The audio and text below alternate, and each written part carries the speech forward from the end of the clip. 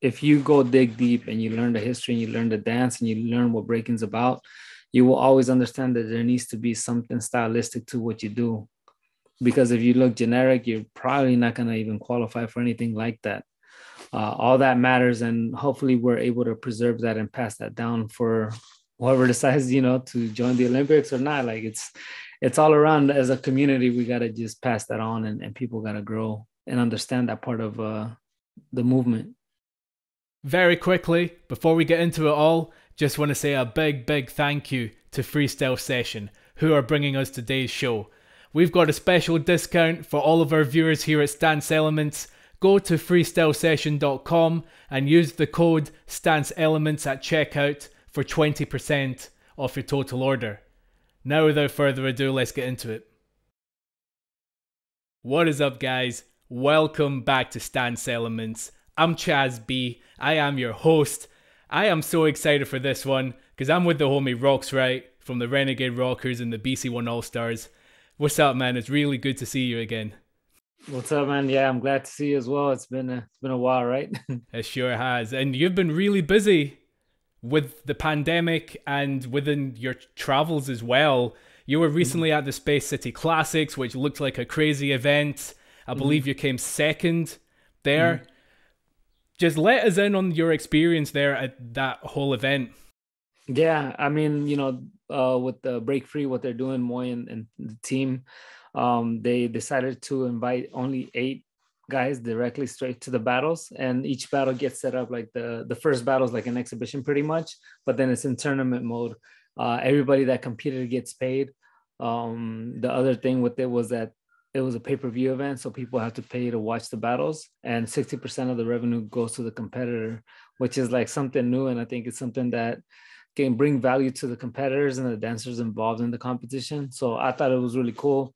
The whole experience was cool. It was 3 days of like workshops and panels and just connecting with everybody. And then the main day was the last day. But that battle, I mean, it was good, man. It was they had a good lineup of 8.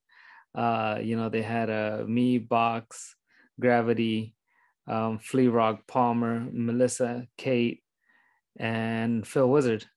So that was the 8 invites. And my first battle was against Gravity, and that one was promoted pretty well. And me and him have had history, so that battle was, it kind of like built up this anticipation. That Red Bull monster. Our battle. Yeah. Well, it's just this battle that we, had so many classics, I guess. And it was just, I just prepped up for it. I felt good going in. I think I had been training for around 6 weeks at that point. So I felt pretty good. Did my thing, made it past the first round. Then I had a battle Box 1 in the second round. That battle was good as well. Box was doing some good stuff as well. Both of the guys did their thing. I was able to come out on top, and then in the final battle, it was a 5-round battle, and I just gassed out. And after like the 3rd round, I was like done. My stamina was really bad, which was my struggle going in. I kind of felt it in my training as well, because I've been training at this gym, and you have to wear a mask. But I couldn't tell if it was the mask that was affecting me with my breathing. But I could feel that I would get gas after a certain amount of rounds. So I knew that was going to be a problem. But yeah, once I went in and did the battle, definitely that's what it came down to, with stamina. But yeah, a lot of work to do still. That was motivating afterwards, and it really pushed me it's pushing me to want to work harder. It sounds like there's a shift in your mindset when something like that happens, almost like there's a panic when you're worried about your energy, and then it sounds like it completely throws you off from your rounds anyway. Yeah, because at that point you're focusing on surviving and you're breathing instead of focusing on enjoying the music and dancing and exploring your movements. So stamina is really important when it comes to you be able to execute and be able to do what you want to do. Stamina it's been a tough one lately. I think it's been, I got sick last October, and I felt after that for the last couple of months, I've noticed that when I play sports or do something really extreme where I'm pushing myself to run or break a lot of rounds, I feel it. So I don't know if it's the after effects of, getting sick. But yeah, I feel like before I didn't feel it. And in the last, the last 3 months, I started to notice something when I try to do a lot of rounds. So just got to get back to running again and running everything over and over to get accustomed to my breathing. And would you say that's the most effective way for someone to build up their endurance in their rounds? Well, I mean, yeah, you want to, footwork is something that really gives you a lot of stamina when you do a lot of footwork, as well as running. So it's just both, you utilizing both and doing both is really important to be able to, breathe and learn how to breathe better and expand your breathing and everything. So that way you don't fatigue as fast when you're competing, when you're moving. With breaking, it's so extreme, right? You're using every part of your body. So stamina is really important. So you got to build that up and be able to go the distance when needed. And that's what's going to make you survive these battles and outlast everybody. Because Phil Wizard looked good all the way through at the end. Had a solid 5 rounds. He had the energy. So definitely paid off for him. And that's you got the physical side covered. What about the mental side? Is there anything that you reinforce to yourself when you're in that moment where you feel like you're on your last legs? I mean, mentally, yeah, it's just that survival instinct, right? You're just like, oh shit, I can't fall. I can't make mistakes. I still got to look somewhat good at what I'm doing. But yeah, I mean, the mentality is really more about, when you're in those moments, you're trying to just survive in a way. So you're mentally staying focused on what you got to do.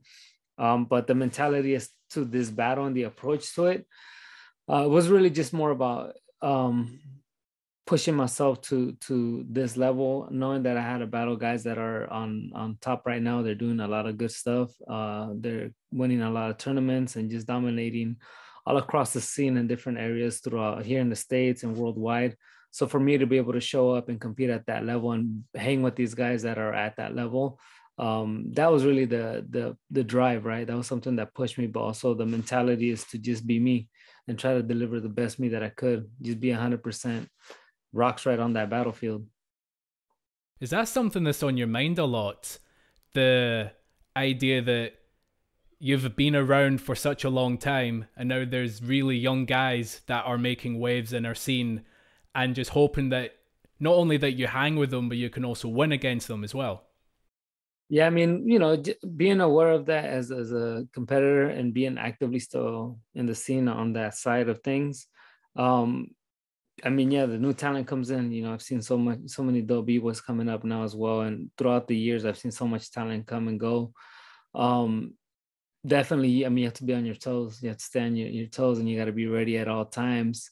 But with me being seen, it's what makes it. It could be a double-edged sword on one side, because I've been around people automatically put you in the spot that you're only getting on because of your name. But I approach that differently. I think that once you have a name, it's harder to keep it and stay at that level, and be able to maintain and keep up with your movements and continue to evolve your movements. It's easier to just run back and do everything I've been doing for years. But my goal has always been to evolve, and my goal has always been to bring new steps to every battle that I do, whether it's a new move or a new thing, or just do things and challenge myself to do things that I haven't done in battles for a long time, or things that I've never even attempted in battles.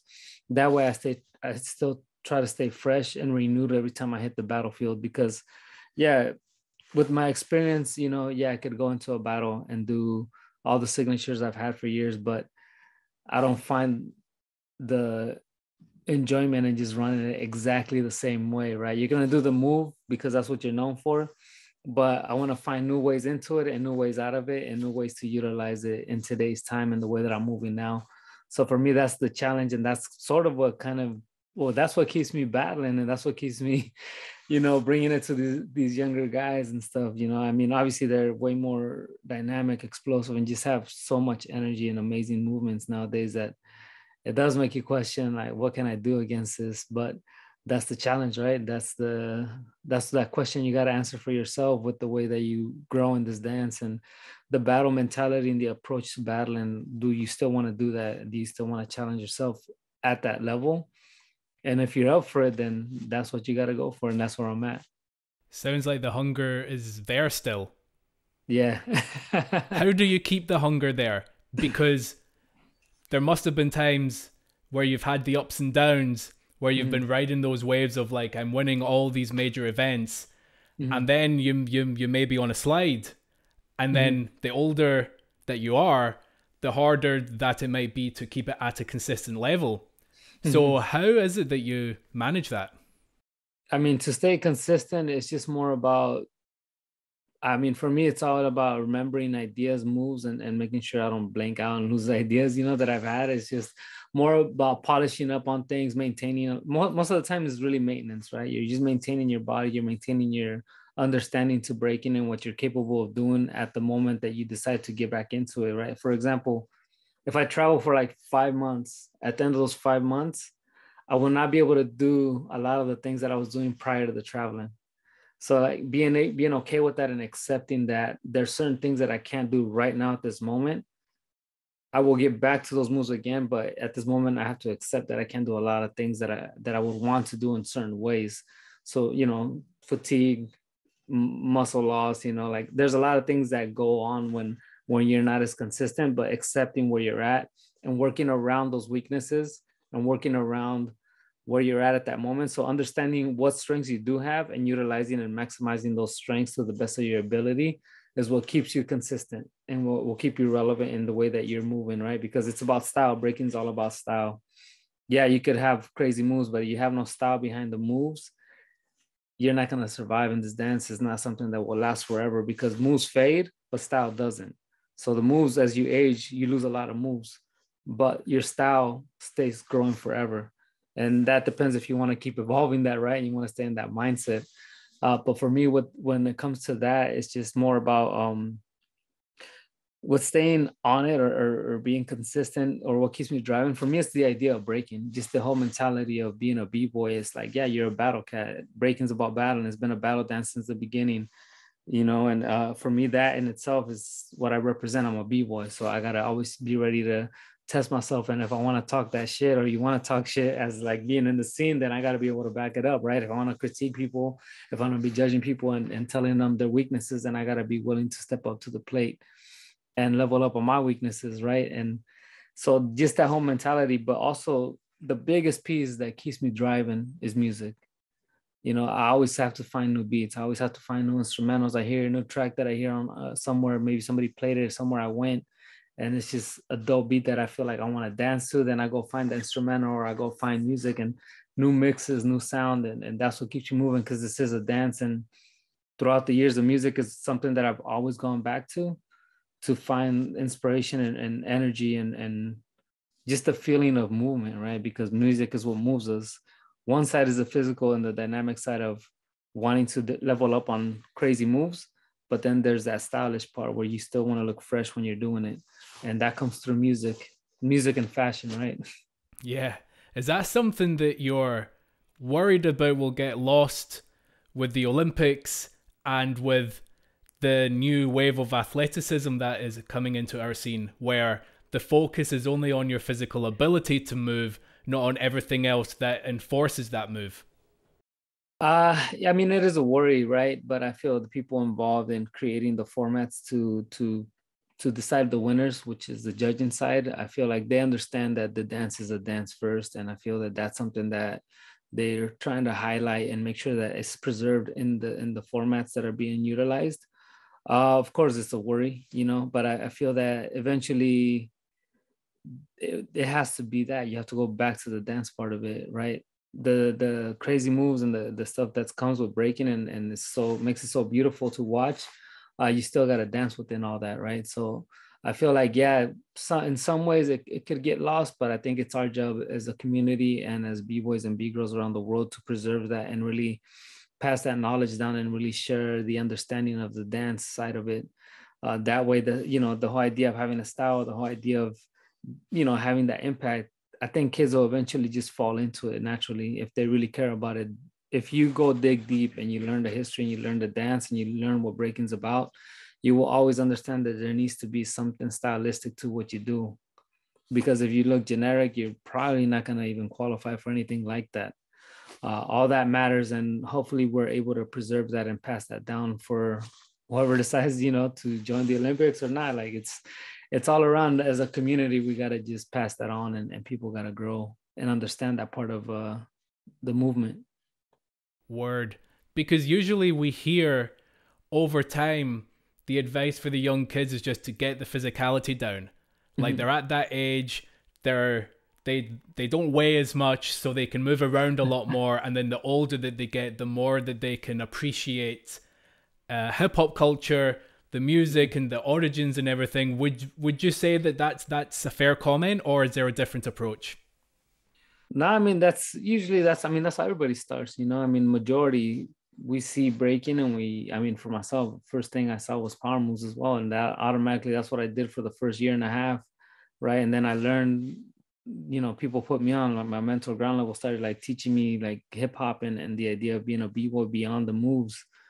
And that's when I really discovered that there's like this whole different element of breaking besides the moves, because once you run the same thing over and over, it's eventually you're gonna get bored of it, right? So maybe you just want to do windmills to impress somebody at the club or at a party or something, but then once you go deep enough, it's like, all right, I can already do this, what else can I do? So you start venturing out to new things. And I feel once, you know, this young talent that's coming up, or just kids that uncover themselves or discover these dynamics of breaking, eventually they're gonna expand into more creative ways of doing it. And that's where the whole idea of, well, that's when the whole style thing and the mentality comes in, right? But not everybody gets it, and it's not for everybody. That's another thing that we got to remember. Some people will just do what they want to do with it, which is awesome, and there's nothing wrong with that. But those that want to preserve that part of breaking, the idea of carrying a style or an approach to the way you move, that is something that those that want it will go search for it, and they will search for it, and they will find the history, they will find the idea of the b-boy, and then maybe if they choose to and they fall, or it connects with them, or they fall in love with it, then it'll be something that they pursue, right? But not everybody will do that. That's another thing. I think it's, yeah, you're right. We do push the physicality on the kids and stuff, and a lot of people do share that. But there is people out there that are sharing the idea of like, hey, add that dance to it. Make sure you understand the music. Make sure you work on your tops, because if you have corny tops and you look whack, more than likely the rest of your breaking won't match your top. So you really have to like, you know, you have to look mature in your dance. You got to mature and flow and have a good look to the way that you move. And I mean, you know, when you look at the icons of breaking, they're timeless, and they're timeless for a reason. So if you want to be a fad and a trend for now, that's fine. In 20 years, we'll see if you'll still be around. That's a lot to take in, bro. I'm not going to lie. But it's good because then it means that everybody watching, they just need to keep listening to that over and over again. I don't think there's anything that you can add to that. But I do want to round off just by asking you, when's the next time we're going to see you rep with the BC1 All-Stars? I know that it's been a while since we've seen you with the other guys, and I know that there's maybe newer people coming in as well, so I just wanted to ask.